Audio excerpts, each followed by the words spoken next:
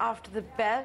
Here's a CNBC TV 18 exclusive. An attempt to reduce debt from pressure mounting from lenders. Gammon India's engineering, procurement and construction subsidiary, the EPC business, is likely to be sold. The Joint Lenders Forum is meeting to discuss on the potential strategic investors today. Ritu Singh now joining us with this developing story. Ritu, what kind of a stake sale are we likely to see? Yesterday we did report it could be a 75% stake sale.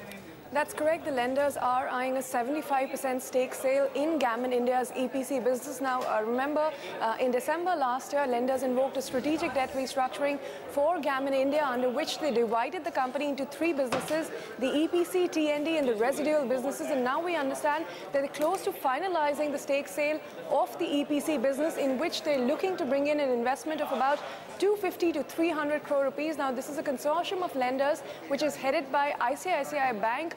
These are 8 lenders to which Gammon India owes over 13,000 crores of debt.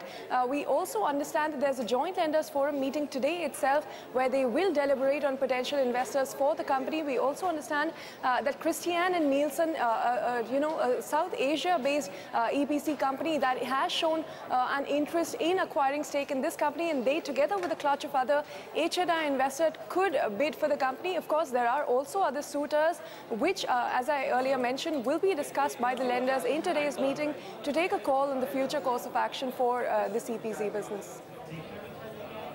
And the Gammon India stock higher by 14% in trade today. Thanks, Ritu, for joining us with that.